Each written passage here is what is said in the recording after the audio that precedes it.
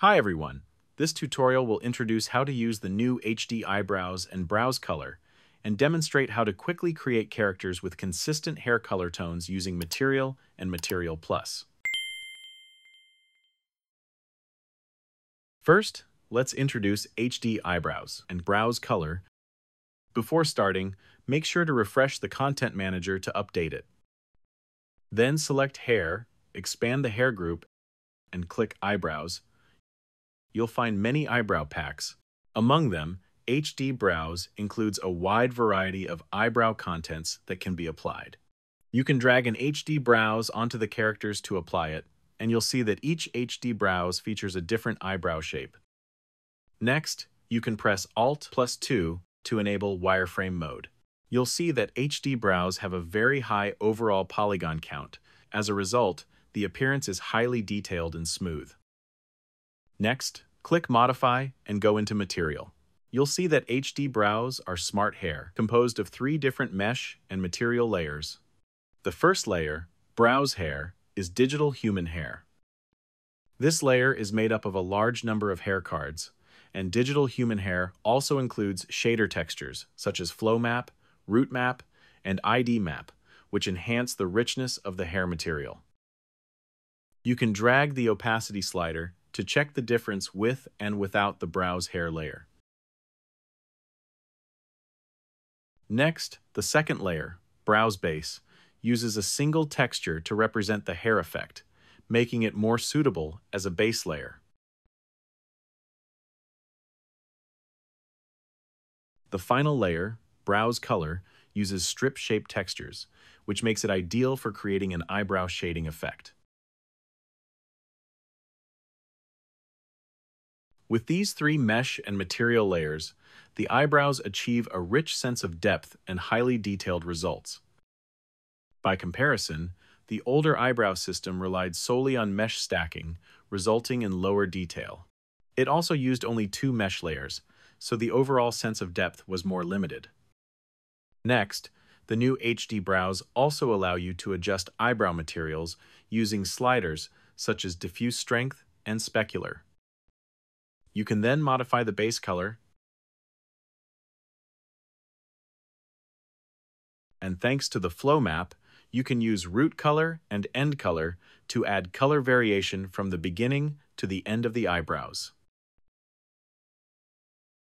Finally, you can choose a highlight color and adjust its strength and affected range to enhance the highlight effect. Besides manual adjustments, you can also apply brows color presets in Stage, Material Plus by dragging them onto the eyebrows. However, you may notice that although the color is applied, the textures are not aligned. Returning to Material, you'll see that not only the color, but also the opacity map has been applied.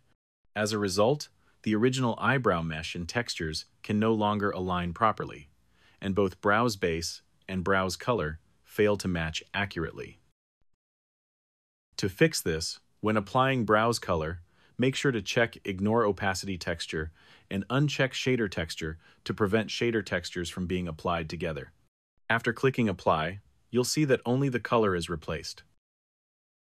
Then, in Material, you'll find that all 3 brows material layers retain the original eyebrow opacity map. You can also apply different HD brows to change the eyebrow shape, and then apply brows color again. Just remember to check Ignore Opacity Texture and uncheck Shader Texture, and you'll be able to achieve a wide variety of eyebrow colors and styles.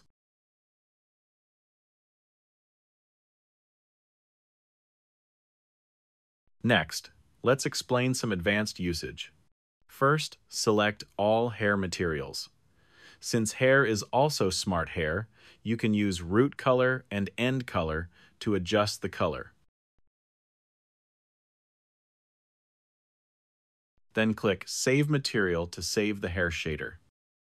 Set the path and name, and save it. After that, you can drag the saved hair material onto the eyebrows. Remember to check Ignore Opacity Texture and uncheck Shader Texture. you'll see that Brow's hair, which is also digital human hair, can successfully inherit the color.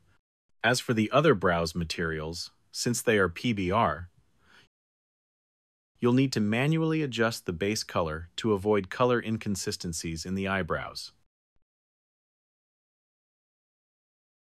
Once finished, because the eyebrows consist of multiple material layers, you can choose Save Material Plus, select the brow's parts you want to save, and set the path and name to complete the process.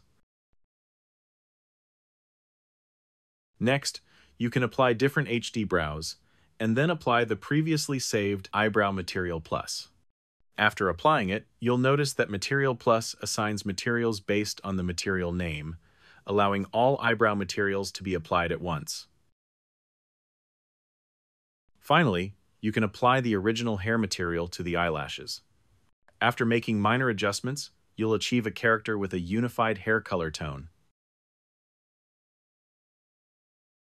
In addition to makeup and hairstyles, you can also adjust hair colors based on the character's age and appearance. For example, older characters tend to have grayer or whiter hair, so you can apply a suitable brow's color.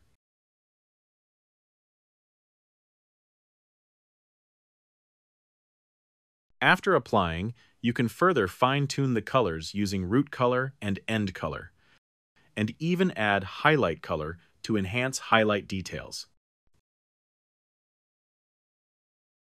The new HD Brows and Brows color allow you to quickly switch your character's eyebrows to different shapes and colors. By using Material and Material Plus, you can easily achieve a consistent hair color tone across the entire character. Thanks for watching.